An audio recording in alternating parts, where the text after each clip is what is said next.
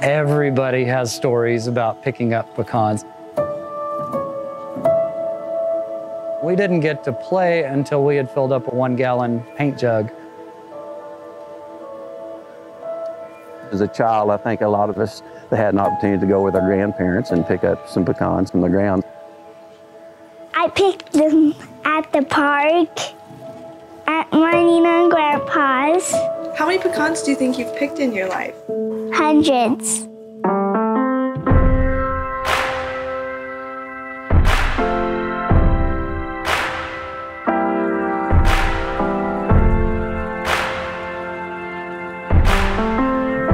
In all of North America, Texas, Louisiana, Arkansas, Oklahoma, southern Missouri, and southern Kansas, it's the only place in the world you find native pecans native.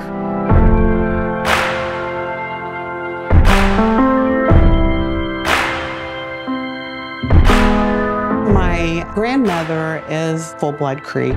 It was typical for Muskogee Creek and the other tribes to go out and forage in the forest and find all kinds of things. It just grew naturally. There's no doubt that pecans added to the sustenance for the Muskogee Creek in the southeast and here.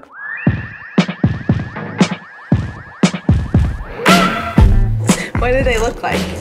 They're round like an oval. They're very tasty. You can make pecan pie, you can make pecan cookies. If you met a girl at school, she never had a pecan in her life, what would you say to her? Eat them.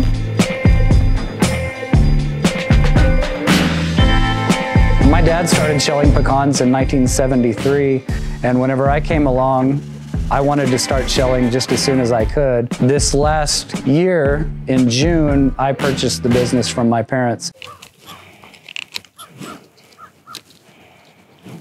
You know, it is kind of interesting, almost like wine. If you taste a paper shell right next to a native, you can really tell the difference. My grandfather purchased the farm in 1915, and they developed this orchard and grove of pecan trees into what it is today.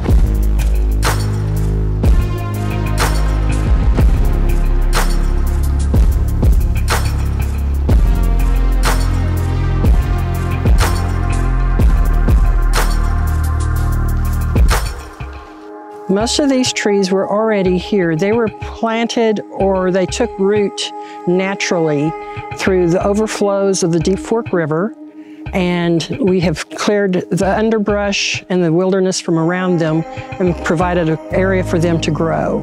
Every generation is that one more generation further away from the farm.